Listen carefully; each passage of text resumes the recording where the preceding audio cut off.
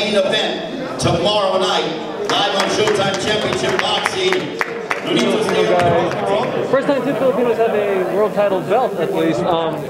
Just how big is this for Nonito's plans? Oh, you heard Nonito say yesterday he's proud to be actually able to fight a fellow Filipino, because it shows you how far Filipino boxing has come, and that you know, he's excited about the fight, but he realizes as well that, you know, he's like, Gaballo is 14 years younger, and so he's hungry.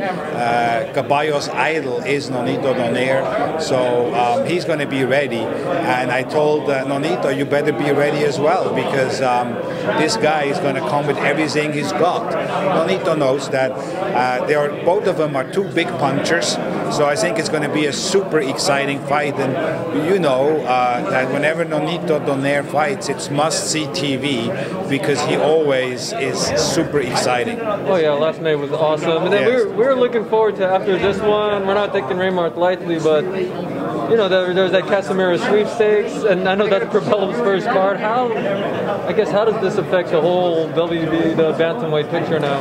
Well, I think it doesn't really, because the WBO is, as I understand, going to rule whether he's going to be stripped of his title or not. In the meantime, Butler and Akbeko is for the interim WBO bantamweight title, and then we'll see what's going to happen within the next 10 days.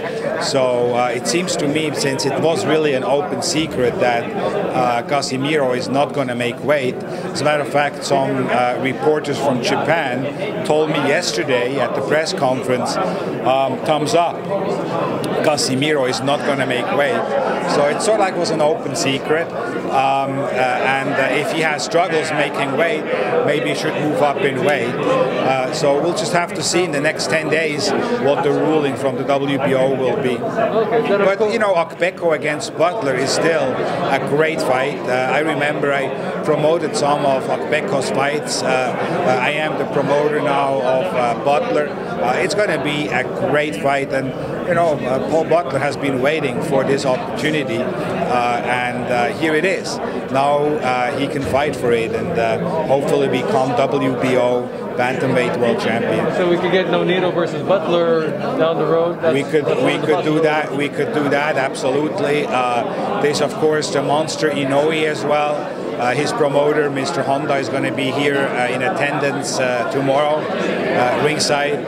So there's a lot of activity, and I would hope that a year from now, hopefully before, we are going to have one undisputed 118-pound world champion. Yes. And then I know it's only last time we talked about Jerry Peñalosa, you got Nonito, and you took on another seasoned Filipino fighter now, Donnie Nietes. What are your plans for him? He is an amazing talent, we know that, has an amazing record, and I really hope that at this stage in his career I can deliver him some of the very big fights he deserves. I think he can compete and he can win at the absolute highest level. He has shown that.